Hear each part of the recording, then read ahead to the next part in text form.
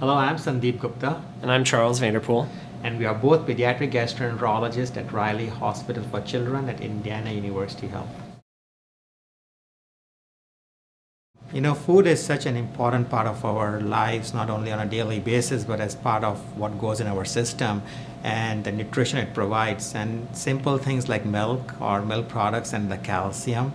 So bones can be stronger, and it's just like the structure of a house. And the stronger it is, the foundation is better, and there's less chance of injury and overuse with it. Yeah, healthy foods are definitely important in getting different sources of proteins and different sources of vitamins and minerals, and I think it's very, very important to use different food groups to help your overall physical fitness and reduce your risk of injury. I think it's important to bring in variety, and you can repeat things around but not in succession. So it can be a meal that is served maybe once every 2 weeks or something, but not every day, make it boring and old and tiring. And same for activity. Involving the kids is important, but also maybe trying different spins on the types of things that they like.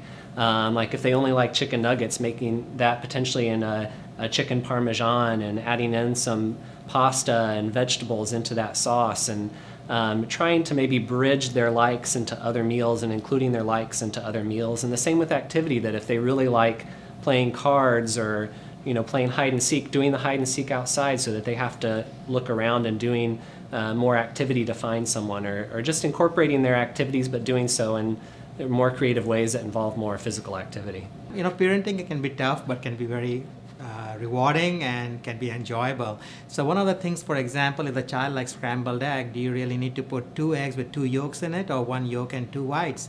Do you really need to put cheese and sausage in it, or can you put things like vegetables and onions and zucchini and stuff and give it more color? So really parenting can be tough, but again it's very rewarding, and constantly think on your toes and feet, like what can I do different? How can we do it differently?